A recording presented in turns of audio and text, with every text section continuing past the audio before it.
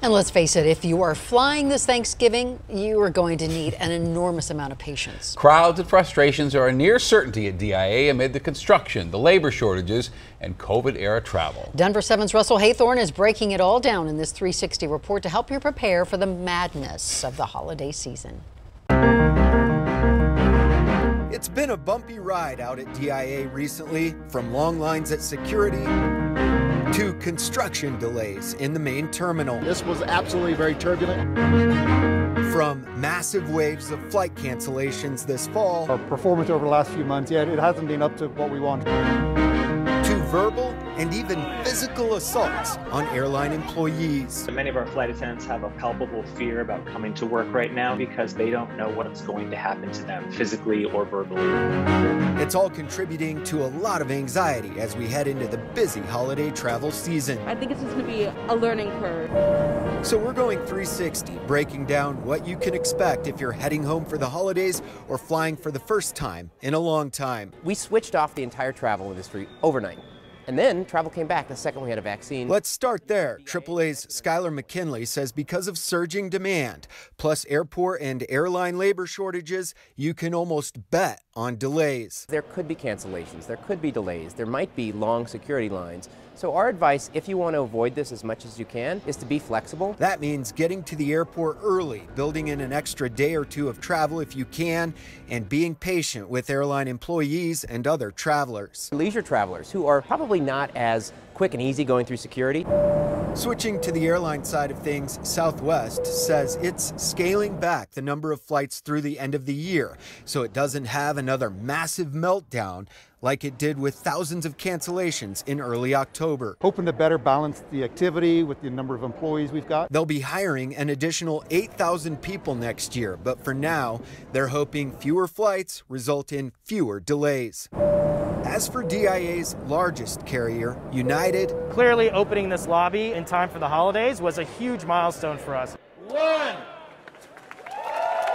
They have a new ticketing lobby, as does Southwest, which should theoretically spread out travelers, allowing you to tag and drop your own bags and get to security faster. Segmenting our customers, adding new fancy features.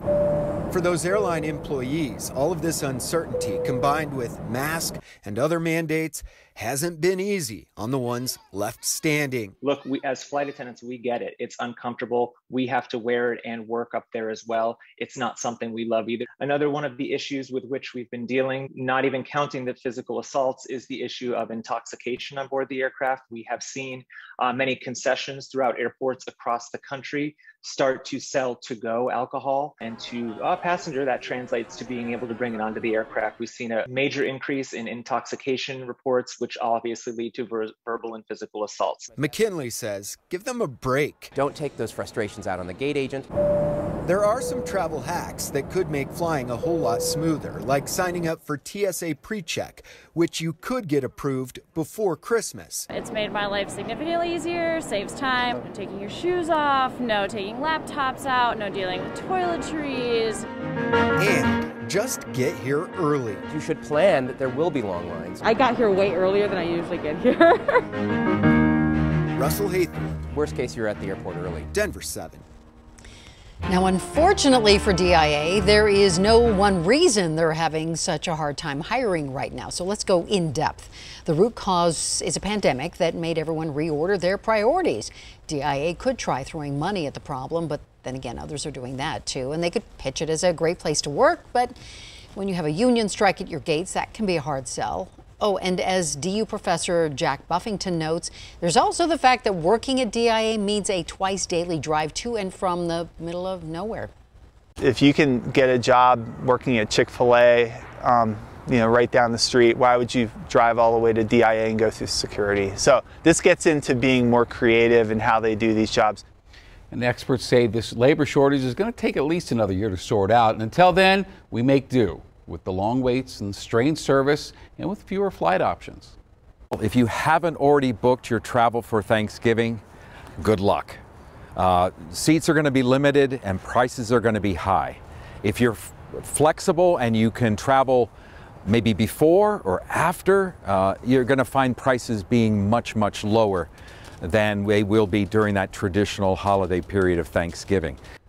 The DU professor you just heard from says Christmas does come with one big advantage over Thanksgiving. It's a longer period of time that people travel and therefore more flexibility, theoretically, in booking.